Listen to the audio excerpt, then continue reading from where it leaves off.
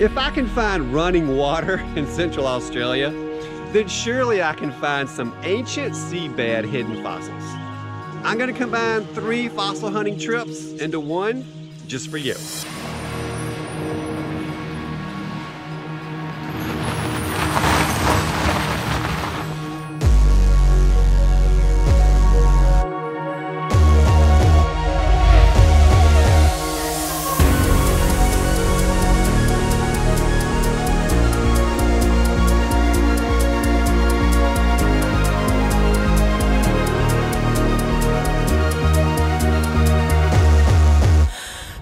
Obviously, you can't find fossils just anywhere.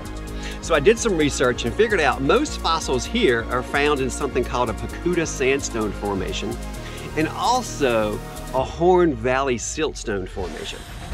And when I find those together and I hike there, I find fossil gold.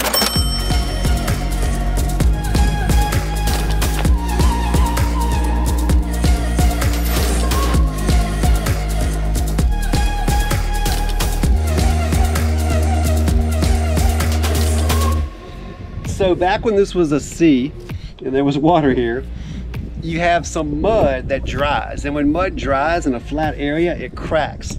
It makes all these big cracks and seams.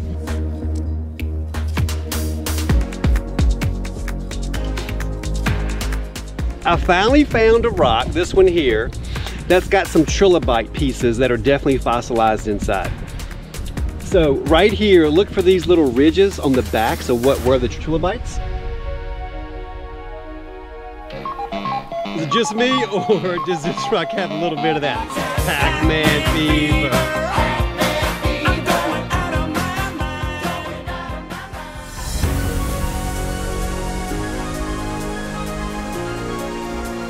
Okay, here's a really good example of the worm trails. So when the worms went through the mud of the seabed, they left these little trails.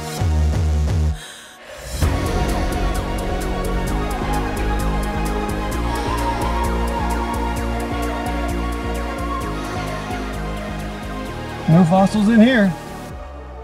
So everyone's been to the sea probably, and you've noticed where the sand is and the water meet. They make these ripples in the sand.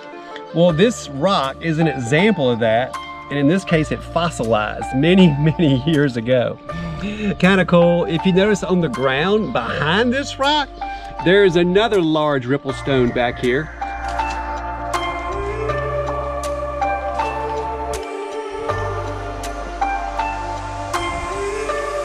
I found some more trilobite fossils. In addition to all of this, right here I got some more worm trails on this particular rock. Right behind me, I've got some more of the ripple rocks going on. Right there.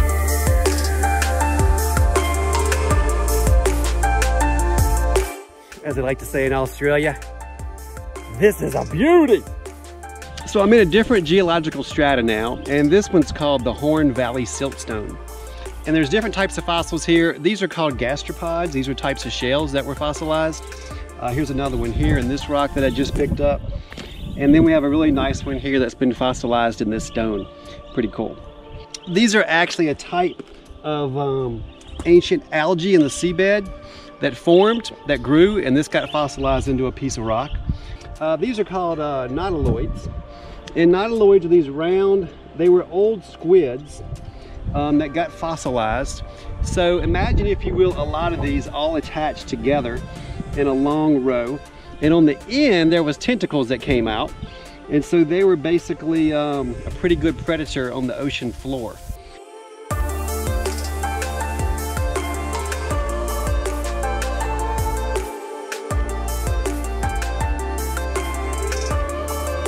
There comes the moment when you have to decide what's stronger.